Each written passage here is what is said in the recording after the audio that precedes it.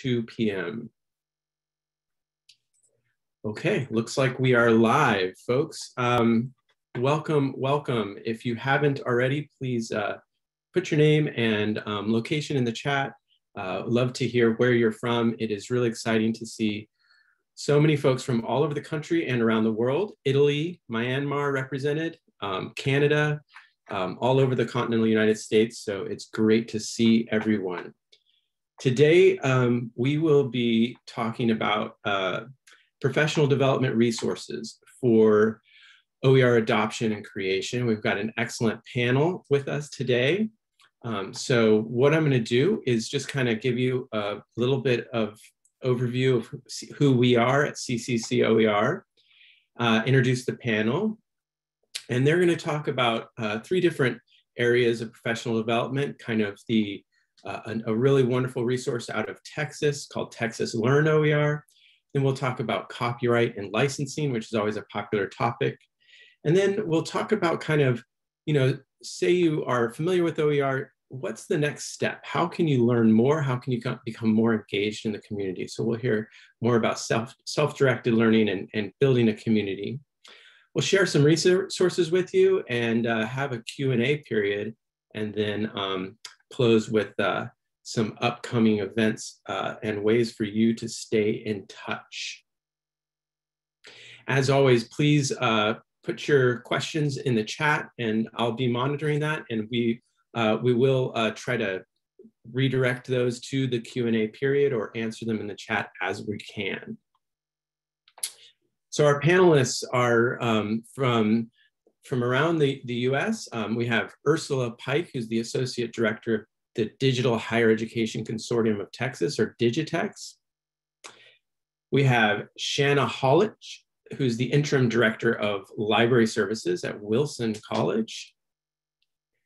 And Cheryl Coulier, Open Education Librarian from the University of Arizona. I'm your moderator, Nathan Smith. I'm the Faculty in Residence OER Coordinator at Houston Community College and also a philosophy professor. CCC OER's mission is to expand awareness and access to high-quality OER, support faculty choice and development, foster regional OER leadership, and improve student equity and success. The primary way that we do that is by building a community of practice through our member organizations from around the US, Canada, and connecting with each other through these webinars, through a very active listserv, and through a really helpful website with lots of resources for you. So if you're interested or have questions, please visit the website at cccoer.org and become a member. Okay, so I'm going to turn it over to our first presenter, Ursula Pike. Great. Thank you so much, Nathan. Welcome, everyone. I'm so excited to see you here. So if you could go ahead. Yes, perfect. I am going to talk about Texas Learn OER today. So again, I'm Ursula Pike. I'm the Associate Director of the Digital Higher Ed Consortium of Texas. I am also a member of CCC OER's Equity, Diversity, and Inclusion Committee. So what is Texas Learn OER? It is a 10-module asynchronous self-paced training on OER basics with a Texas twist. And it was launched in August of 2020. It's a Google site and also a Google Doc, and I'll have a link to that later. And it's CC BY, so it's open for adaptation. If you could go to the next one. Yes, so the origin story of Texas Learn OER is that the great Carrie Gitz, who is a librarian at Austin Community College, as part of her Spark OER leadership program, she developed ACC Learn OER. And Dr. Judith Sebesta, who's the executive director of Digitex, and I really loved this resource. We thought it was great and easily understandable. And so we worked with her to adapt it to be broader, to address the whole state. And let's see. And so she created Texas Learn OER. If you could go to the next slide. And it included many of the same things that were in ACC Learn, but then it was broadened to look at the requirements in Texas and some of the issues in Texas. And it took about 6 to 9 months. And I want to make it clear that we compensated Carrie for her work. I think it's really important to remember that these free resources that we're creating actually take a lot of work, and it's important to compensate the librarians and the faculty and folks, if we can, for their work. One thing that ACC Learn OER had that we brought over into Texas Learn OER is having it peer reviewed. Could you go to the next slide, Nathan? So we were able to get some fantastic folks from both in Texas and then outside of Texas who could give a nationwide perspective. And they gave us reviews and they gave us great feedback, and we were able to incorporate that into the Texas Learn OER modules. And I think this is a critical step in developing any OER. So if you could go to the next slide. So as I said, it's 10 modules, and one of the modules, for example, here is module 5, Finding and Evaluating OER. And here's the information. And I think it's also important to recognize that we reused some existing really good resources on OER basics. So for example, Abby Elder at Iowa State University has a phenomenal course with great videos and information. And we reused some of her training videos, some of her content, and other sources as well. So I want to be sure to point you to Abby's great resource if you're also looking for basics in OER. If you go to the next slide. So as I said, it's OER basics, but with a Texas twist. So that Texas twist is information on the landscape of OER, what schools are using OER in the state of Texas, and really critically looking at legislation around OER, because Texas has had some specific legislation in the last session and then in the current session, looking at how they want OER and open education to show up for students, how to make sure that students can find it in the schedule. And so this was really important to us to make sure that we gave people this information as part of this. And this is something that we are continually updating and making sure that any current issues that come up are part of this.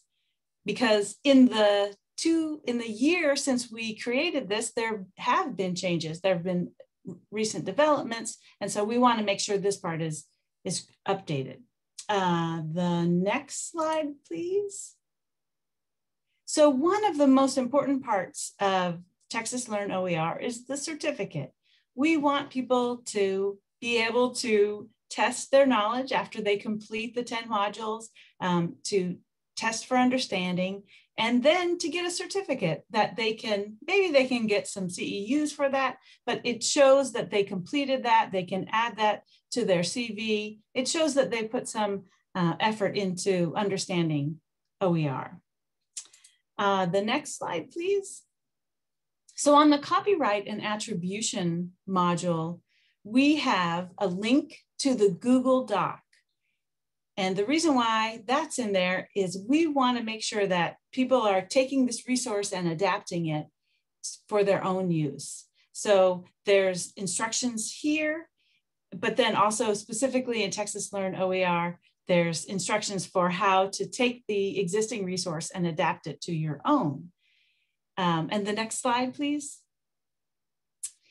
Because as I said, we want you to take and adapt Texas Learn OER to your local content. Rice University has taken it and created Owls Learn OER. And then other colleges, here's an example of one, Northern Virginia Community College has created their own resource. But we have talked to numerous other states about developing their own. And we are happy to talk to you about how we work through that and give any advice that we can. But we really think that this is a good resource and it can be made better by addressing institutional or regional issues related to OER. So that's Texas Learn OER. Thank you so much. Appreciate it. And y'all, if you have questions, please share them in the chat and we'll come back to Ursula in the Q&A period. But the next speaker will be Shanna. Shanna, go ahead and take out. Yeah. Hi, everybody. I am Shana Hollick. I'm the Interim Director of Library Services at Wilson College, which is in South Central Pennsylvania in the US. And I'm going to talk today about where you can go to get some details and some training and information about the licensing and copyright parts of OER. So the more you get into OER, a lot of people we find end up having some really specific and detailed questions about, well, how does all this CC licensing stuff work anyway? What are the copyright laws in my jurisdiction? How do I know what I am and am not allowed to do with certain types of content?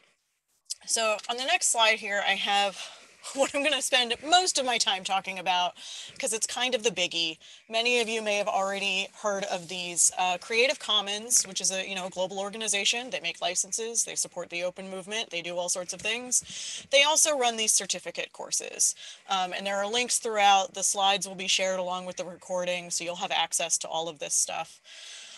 What the Creative Commons certificate courses do is give you a really in-depth look at the CC licenses. There are 6 of them, sort of 7.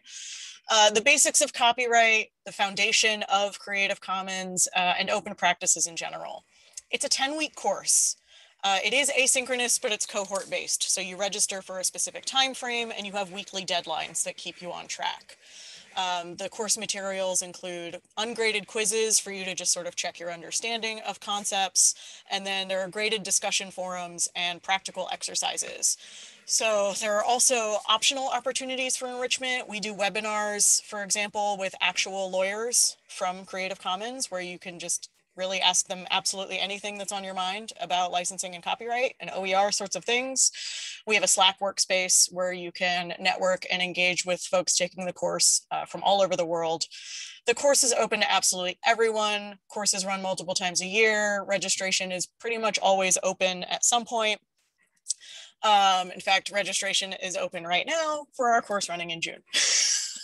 So on the next slide here, there's a little bit more information.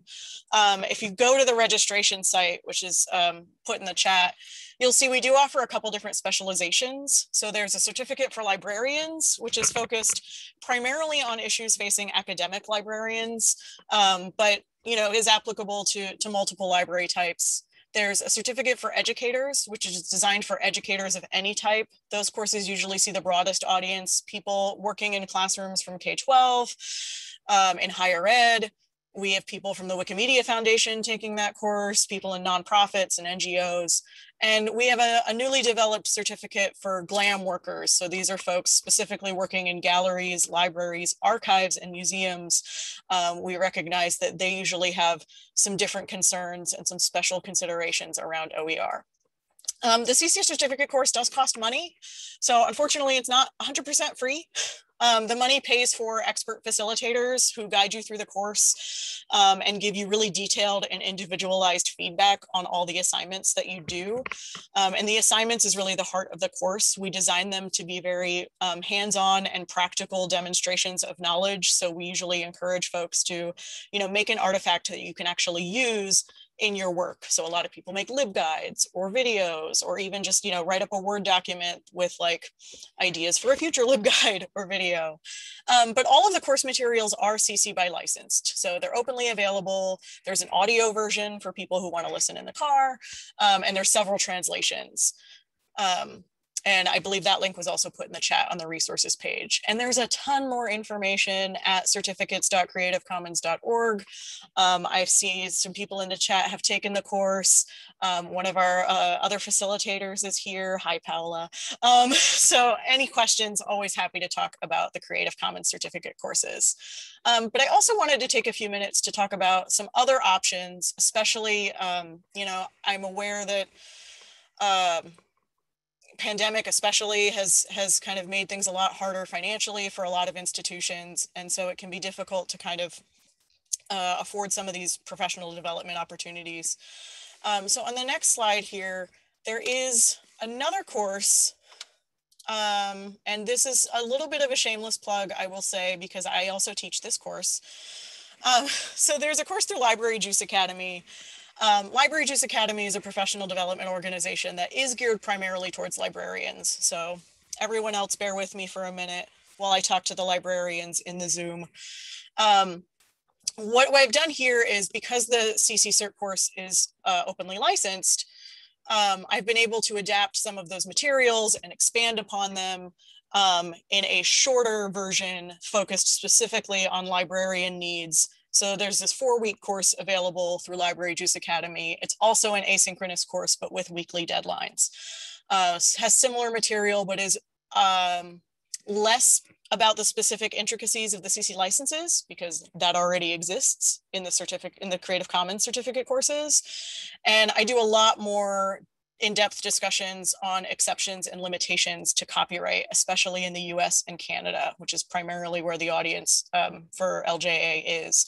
So we talk a lot about fair use, we talk about the Teach Act, and we talk about some other open license things that go beyond Creative Commons. Registration for that course is also open now. It does cost money. The course materials, I'm actually still editing them at the moment in preparation for the first week of June when we run this course. It just ran for the first time in January, and I'm taking some of that feedback and running it again in June, but I'm hoping to publish those and make them openly licensed so that further people can adapt this content, because copyright law is tricky, but there's no reason that we can't make this information and knowledge more available and open to anyone who's interested. And on my next slide here, I have, it's for people who start dipping their toes into Creative Commons licenses and are like, you know what, this copyright stuff seems really cool, and I want to get super into the nitty-gritty details of copyright. There's a lot of information out there, but these are courses that I have taken in the past, and so I really recommend them because I think they were great. These are both run through Coursera, so they are free. The content is completely free. It's mostly watching videos and doing readings with some quizzes. You can pay extra money for a certificate, but I didn't. For example, the content is just out there. And both of these courses are asynchronous. They're entirely self-paced. There's one on copyright for educators and librarians, and one that specifically is about copyright for multimedia, which I found especially helpful as we transitioned more and more things online due to COVID. And these courses were developed by super smart copyright folks. A lot of you will be familiar with Kevin Smith. He was integral in developing these courses when he was still at Duke. So these I also recommend. They're much shorter than the first 2 courses I talked about, but they have a really good foundation. And someone in the chat just mentioned Copyright X, and that's what I'm going to talk about as I wrap up here. So on the next slide, I've called this the one course to rule them all. This is arguably the most comprehensive and legally rigorous copyright course, especially the one that you can take for free. It's run by the Harvard Law School in partnership with Harvard X and the Berkman Klein Center for Internet and Society. It's arguably the one that's closest to a real course if you want to sort of relive your college or grad school days. It is synchronous, so there are weekly readings and videos. You read actual case law, so it is fairly time intensive. There are weekly synchronous lecture seminars where your attendance is required. And the only assessment is a comprehensive final exam that I think they estimate that it takes, I don't know, something like 15 or 30 hours to complete. It's intense. It's very research heavy, where they give you several legal scenarios and you actually analyze them step by step using the legal tools that you've learned. When you take this course, when I took it, they ran an online section for librarians, and it ran concurrently with the actual copyright class that Harvard law students took on the Harvard campus during, I think it's a first-year law class. So you're getting the same content that those law students are getting at Harvard. The course is free. It's open to anyone. You don't have to be a librarian or a professor. You don't have to have a PhD. You do have to apply to take the course and explain why you're interested in it. Their enrollment is limited. Admission is pretty selective. But on the website here, that also was put in the chat, you can find the recent syllabi. And those are openly available, and they have links to all the reading materials. And most of those reading materials are actually actual case law and judges' opinions. So that's all material of the federal government. It's mostly in the public domain. And that's a lot of fun to read through if you really want to see like, oh, well, I know how fair use, they told me I can use this thing in my OER because it's fair use, but how did that happen? Or why is that so? You usually can find the readings in the Copyright X syllabi that actually show you, oh, here's the actual case in X year decided by X judge where it was decided that this is fair use in the US. You can actually see where a lot of that stuff comes from. So that's all I have for now, but I will be here at the end for Q&A. If anyone has any questions or wants to know anything else, definitely feel free to put questions in the chat. So thank you to Nathan, to Una, to Liz, all the folks at CCOER and at Open Education Global for putting this together today. Thank you, Shanna. This is great. A lot of shout outs in the chat for your facilitator skills. So that's great, and lots of great information here. Thank you. Okay, now I'm going to turn it to Cheryl Collier. She's going to talk about additional networking and learning about OER. And I think Cheryl's having a little difficulty with her bandwidth, so we might not see her video, which is fine. Cheryl, I'll turn it over to you. Thank you. Yeah, I'm going to keep my video off for now and pray that you can hear me. Okay, next slide. So I've been asked to talk about more advanced professional development opportunities. And so I've divided these into two buckets. The first is building a community, and the second is kind of self-directed learning. So this first bucket is all about the importance of doing things together, because we can do so much more together than we can separately. I think developing partnerships and networks is critical when adopting and creating OER. The OER community is incredibly generous and supportive, and people are always willing to share help and advice and templates and encouragement. So I'm going to go through these resources: OER Twitter, listservs and newsletters, learning communities, task forces or action committees, and the Rebus community. Next slide, please. So I resisted Twitter for a long time, but Anita Walsh at Virginia Tech convinced me to get involved in OER Twitter, and she was right. It's a wonderful community and a great way to learn about new OER projects, research, and training opportunities. These are just a few of the groups and people I follow. You'll quickly expand your network. And in the chat, I'm going to drop a list that Nathan compiled of other Twitter recommendations. Okay, next slide.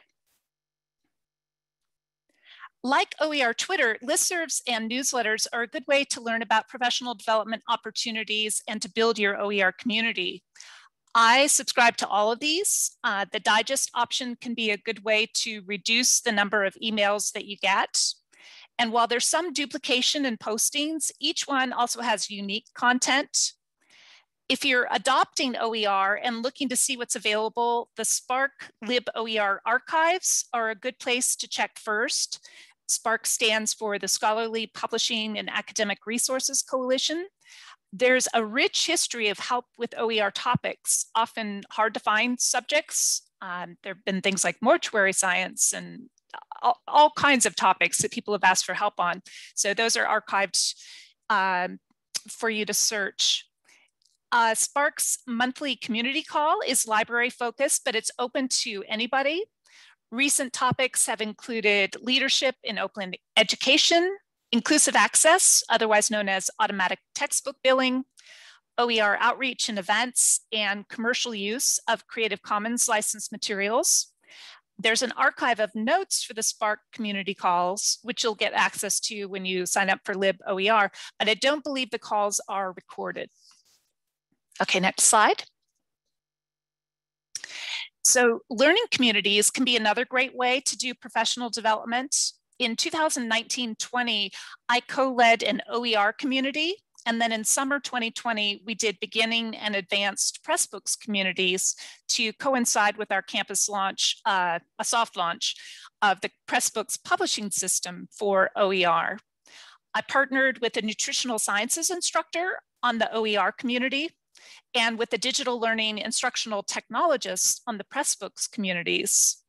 We did these with zero budget. We used the resources of Faculty Affairs' larger faculty learning community program to market ours.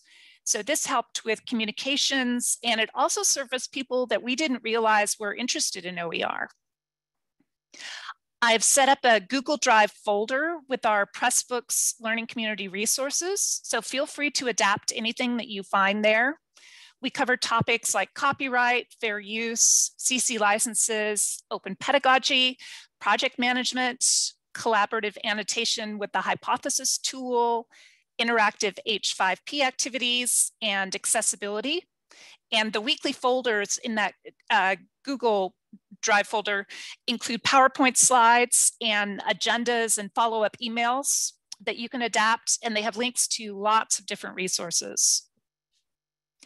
If your campus doesn't yet have learning communities, I recommend reaching out to campus partners to see about starting one.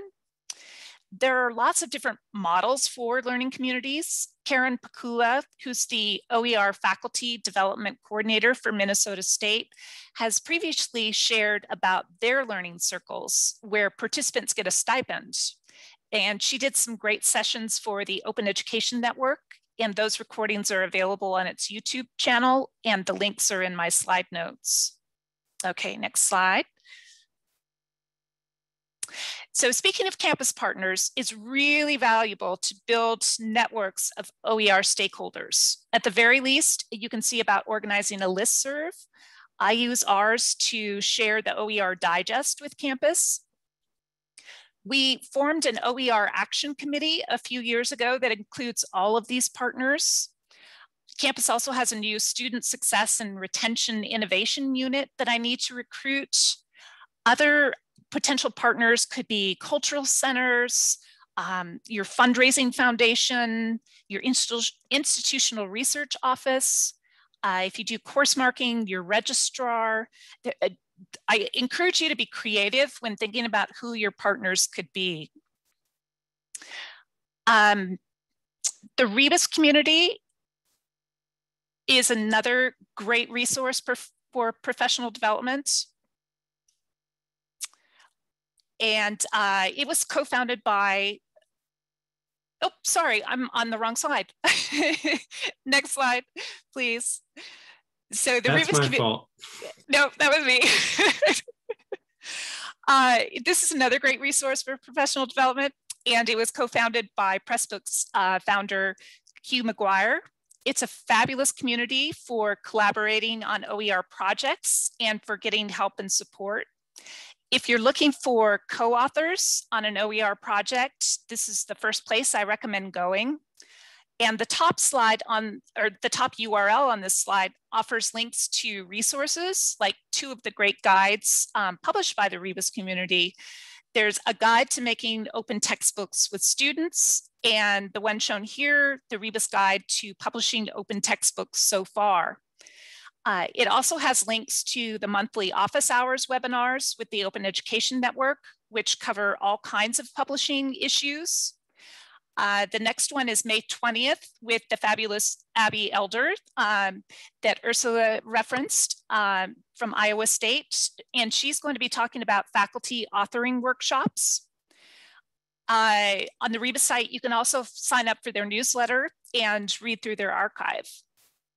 This second URL is a help and questions page where you can ask questions about OER creation, for example, LaTeX issues. It also shares resources on accessibility, printing, and lots of other topics. Okay, next slide. So I'm calling this second bucket professional development resources, self-directed learning. And when I graduated from library school in 2008, I'd never heard of OER or Creative Commons. I've built my knowledge through lots of webinars and trainings and conferences. There's lots and lots of them available. This URL here, the Google Doc, is a list of conferences that CCC OER has compiled. With the community's emphasis on open and the idea that sharing is caring, many of these are free or low cost. I think there are 3 conferences happening just this week alone. The OER Toolkit is something that I've put together, and it features a variety of resources, including many of the ones I've talked about today, as well as things on accessibility, finding OER, and evaluating OER. It's licensed CC BY, so feel free to customize it for your own institution.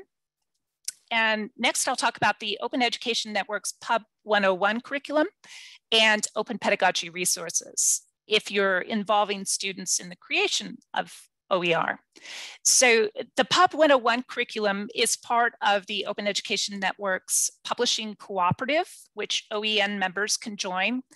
I went through the training a couple of years ago and it was fantastic. OEN members can contact Karen Lauritsen for more information about the cooperative. Karen tells me that the next synchronous cohort will probably start in spring 2022. But the Pub 101 curriculum in Canvas is open to anyone and is licensed CC BY. And the various units, which are kind of outlined here, have really useful resources and templates for OER creation, like an adaptable OER publishing agreement. I really recommend this resource for anybody who's working on OER creation or adaptations. Okay, next slide. Lastly, this is a link to the University of Arizona's Pressbooks site, which features open pedagogy resources at this URL. It includes ideas for open pedagogy assignments, as well as videos, resource guides, and tips on doing open peer review. Our Pressbooks site also has lots of other self-directed learning resources. So I will pass it back to Nathan now. All right, excellent. So many good resources, Cheryl. That is just amazing. So one of the, I think, things that we've seen in this webinar, and I'm gonna try to capture some things in the chat here. Let me, just forgive me for a second while I try to rearrange something on my desktop so I can do that better. At any rate, one of the things that we do want to do is to share these resources with you. And so we have created a Google spreadsheet that is the first page of which is borrowed from the Arlo Professional Development Matrix. So that is just a list of lots of the resources you've heard about, some others that you haven't heard about today, and then an attempt to kind of identify what the competencies and skills and the audience is for that resource. So that should help. And thank you, Liz. Yeah, Arlo stands for Regional Leaders in Open Education, which was a project as part of OE Global. I think it was started last year, last academic year. So we want to also share, we have another sheet. So one sheet is the professional development matrix. Another sheet is just a list of additional resources. So I want to try to capture some things that are in the chat and try to load them up there as well. And then finally, to help with that networking piece, we've also included a copy of statewide leaders directory that I believe Rebel Cummings Saul put together recently. And that's a really helpful way to just identify people that are in your region or state that you might be able to reach out to if you're starting up a project or looking for collaborators. So I actually have a question for you in the chat before we turn to questions for our panel. And that is, do you have a state or local OER group that is an excellent resource that maybe hasn't been mentioned so far? Or are you looking for one? Maybe you're from a state or a region where you don't know of people. Throw it in the chat. Let's see if we can create some connections today. Thank you, Jessica. I see Northeast OER Summit being in there. That's a great regional conference. Yes, thank you, Una. Okay, so if you want to put that in the chat, please do. Also, if you have questions for our moderator, for our panel, please throw that in the chat as well. I've kind of been following a couple of the conversations, and so I'd like to next just turn to kind of a discussion question period. We have ample time actually for some discussion and questions. So if you have questions for the panel, you can ask it in the chat. If you'd like to unmute yourself and ask it live, please do that.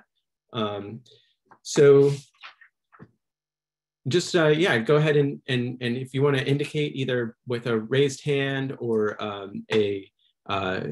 or just throw something in the chat and let me know that you have a question, I'll be happy to acknowledge you, and you can unmute yourself and ask the question.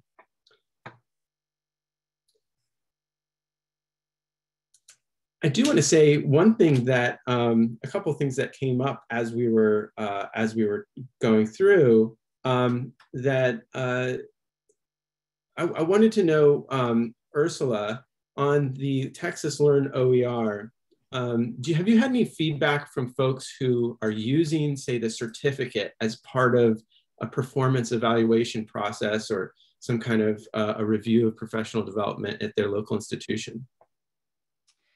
That's a good question. And I am not aware if there's anyone. I know Judith Sebesta, Dr. Sebesta, the executive director of Digitex, is on the call, and she might know. But as far as I know, there isn't anybody using that.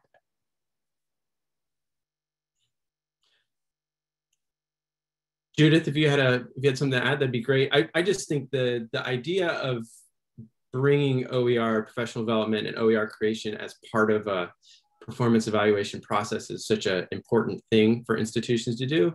I'm just wondering if people, and so I'm glad you all have that certificate, which I think is great. So I was wondering if folks are using it, but. Nathan and Ursula, can you hear me okay? Yes, go ahead. Great, that's a great question, Nathan. We don't currently have a way of tracking that. So like Ursula, I'm really not certain, to be honest. I sure would like to know whether or not folks are actually using that, particularly in promotion and tenure processes or for hiring processes, but we really don't know at this point. We're going to try to figure out a way to track that better, as well as the adaptations that are out there of Texas Learn OER. Again, we don't have a really good means to track it. It's mostly been anecdotal so far. Yeah, that's great. Thank you so much. And then I saw Yoli Bergstrom Lynch had raised her hand. So if you want to go ahead and unmute yourself, it'd be great. Thanks. Hi, everyone. I'm Yoli Bergstrom Lynch. I'm a research instruction and outreach librarian at Trinity College, and I'm the person that's primarily responsible for expanding our OER program. And I recognize Shanna. I did the Creative Commons certificate program for librarians with her, and she's absolutely outstanding. So I cannot say enough about her as an instructor. But anyway, My question is, so at Trinity right now, we have a mini grant program where we offer faculty $500 to review OER and an additional $1,000 to incorporate OER into their courses. And one of the things we're looking to do, starting probably in the spring, is building, instead of having just a mini grant program, we're looking to develop a kind of OER faculty fellows program that's a community of practice where we have workshops that we offer faculty, and then they can get together and discuss OER. And I'm just wondering if there are any resources out there about how to build a OER faculty fellows program or community of practice. I think that might be a question for Cheryl. Cheryl, you did mention maybe you had some resources that can help people build a faculty fellows or learning community on campus. Yeah, so I think our learning community could function as a faculty fellows program. We broadened it beyond faculty to include instructional designers and program managers and other folks. But take a look in that Google Drive folder, and I'll put the link in the chat again. There are, all kinds of resources that you can adapt there. I know that Amy Hoffer in Open Oregon has also created materials for faculty development. So let me see if I can find the link to her resources, and I'll put those in the chat as well. Thank you. Excellent. Thank you, Cheryl. And I noticed Cheryl also asked a question in the chat, and I just want to make sure to bring it up. And she was asking all of you attendees, are there any topics for professional development that you're seeking, some specific topics that maybe you have needs for on your campus? Go ahead and throw them in here, and maybe we can connect you to a resource. I had a question for Shanna. I was wondering, this is like a really basic question, but maybe, I don't know, maybe it will be helpful. The question is, like, why do people need to know so much about copyright? Like, I mean, people in open education, why do they, and who's coming to these classes? Like, who do you find gets stuff out of it? I know you talked about the different kinds of certificates directed at different groups, but maybe you could give us a little bit more insight into like why we should go further to understand that stuff. Yeah, I think it's a really good question. So this sort of stuff is relevant to pretty much anybody who works in education. And I've been in education for a long time at all levels. I started off in high schools and middle schools, and then I was a public librarian teaching mostly adults in the community. Now I'm back in higher ed. But there's this, as most of you folks here know, because you're in the OER community and you're sort of steeped in this sharing culture, but education in general has a lot of this sharing culture where you'll make an artifact and share it with the other teachers at your institution. And now that we have the internet, you're able to share it with teachers beyond your institution and in all sorts of places. And this has raised a lot of questions about, well, if somebody just sends me a thing in my email, what am I allowed to do with it? I want to make sure that I'm being respectful, not only of the laws of whatever jurisdiction I live in. Nobody wants to get sued for copyright infringement. That's no fun. But one of the really nice things about the CC licenses is that they're sort of opt-in, right? Like, not only does the license tell you what you're legally allowed to do, but it tells you ethically what the creator had in mind when they shared the thing.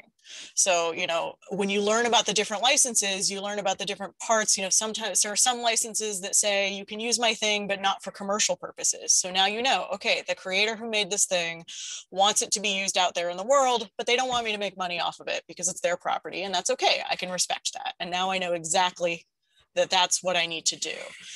Some will say you can use my thing, but you can't adapt it. You have to use it as is. I don't want other people to change my work. I'm very dedicated to it. Now okay, great. This is the covenant that I enter into as a member of a sharing society.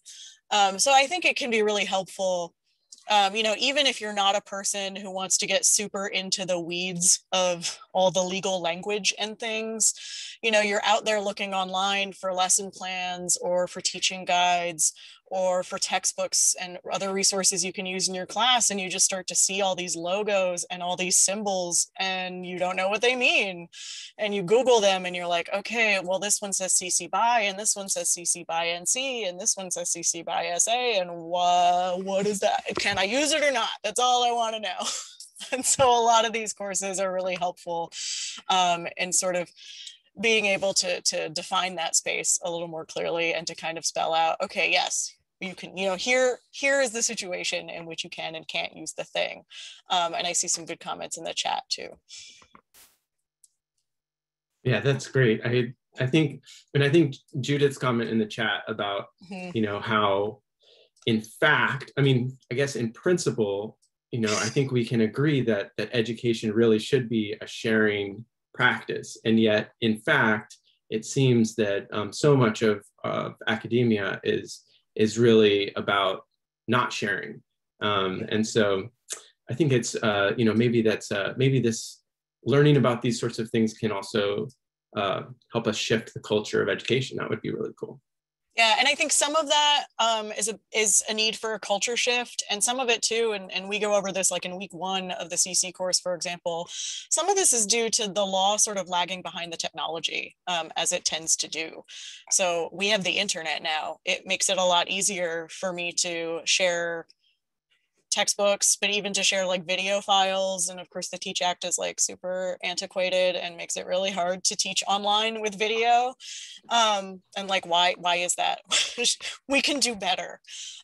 So some of this is just like open licenses. I think, you know, when CC developed these 20 years ago or so, a lot of it too had to do with sort of bridging that gap between what the technology allows and what the laws that are rooted in 17th century printing practices allow.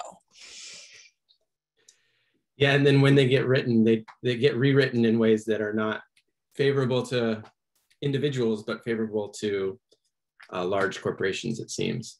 Yeah. Just to editorialize for a minute. So yeah, I think these are great. Cheryl, I wanted to ask you what your experience of kind of the level of engagement that you're seeing on your campus in terms of like what you were talking about, sort of building communities around, you know, in OER, engaging in self-directed learning. Do you see that kind of catching on at your campus? And what do you think are the catalysts to get people around you kind of engaged in that type of process? Yeah, that's a great question. And one of the frustrations that I've had doing course material initiatives is really lack of bandwidth. There's so much more we could do if we didn't have our press books as kind of a self-directed program. So we've really had to find targeted ways to support faculty. And this learning community was really a nice way to allow faculty to meet each other. And I ended up meeting a professor in the iSchool who has, for the past 2 semesters, done an open pedagogy project with her class in Pressbooks. Actually, just right before this, this webinar, she sent me the link to the finished version. So I will share that in the chat. It's a really cool Humans Are Social Media textbook that has all kinds of student perspectives on social media. I don't know if I ever would have connected with this professor if it hadn't been for setting up this learning community. So yeah, I try to be involved in various campus groups like faculty governance and our student affairs policy committee and instructional design groups, campus technology groups, just to meet various people from across campus, to build those networks. Yeah, there are lots of different ways to do it, but scalability is always the challenge. That's great. Great to hear your experiences there. I wanted to shout out that Laura Cummins in the chat was asking about doing some open pedagogy I would say broadly, open pedagogy types of assignments in her Spanish language class. And then Jessica, I think, is replying to that and provided a great resource for open pedagogy called the Open Pedagogy Notebook, which is basically a crowdsourced sort of collection of different strategies, lesson plans, practices for engaging students. You might find something there, Laura, and or if anybody else has something specific to Spanish language, I think that's a really interesting thing. The one thing I would say, as someone who tries to do a little bit of open pedagogy in my class, is that the biggest thing for me is to try to think of an assignment that gets the students to think about creating something that is for their peers or for the public, rather than creating something that's simply for me to review their work. And I think that's the big shift. And then once you make that shift, I think sort of coming up with ideas is a little easier.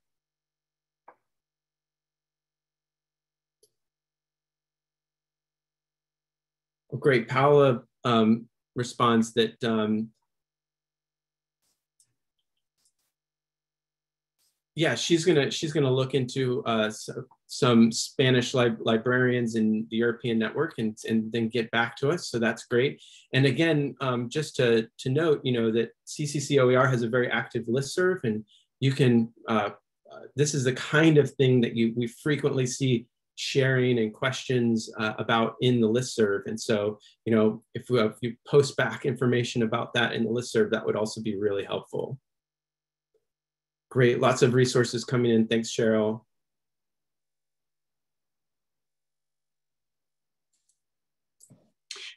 Nathan, but before we go, I just wanted to put in a plug for the Spark Open Education Leadership Program. That's another professional development. I am just completing mine. I've been in it. It's a year-long program. There's a open call. Applications are due by the end of the month for the next cohort. And it previously had been only librarians, but last year they opened it up to non-librarians. And it is a great, I've really enjoyed it. I've learned a lot about open education, and we've had some really great discussions about what it means to be open, and especially related to equity. So I would just like to encourage anybody who's interested in that to check it out. That's outstanding. Thanks. And thanks for sharing the link. I think we doubled up on each other there, but that's all right.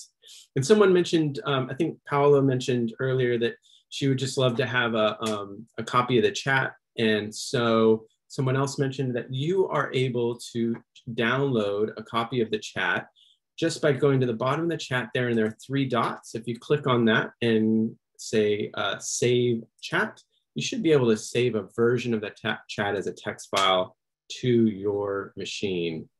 I hope that's not just something that's available to me as a co-host, but hopefully that is available to everyone.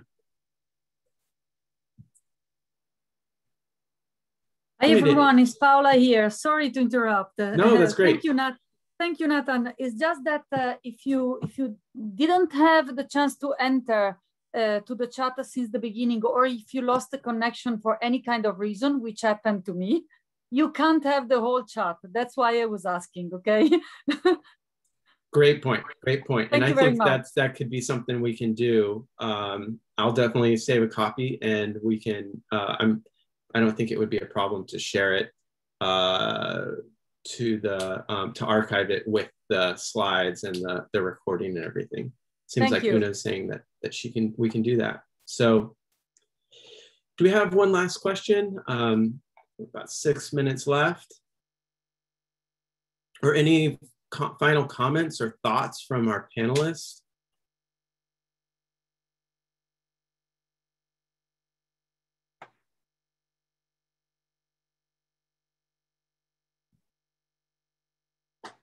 Okay, well, I just want to thank so much. I want to thank our panelists. You all were really incredible. So much energy and resources that are being shared here. Hopefully this will inspire you all who have attended and provide you with the kinds of things you need to take the next step. Also want to say, apologize to Shanna and Cheryl for butchering your last names. I shouldn't do that. That's bad moderator practices. So I apologize. So I want to end just by letting you know about events that are upcoming with CCC OER. So we are finishing out our spring webinar series. This is our May 12th webinar. We have the last one on June 9th.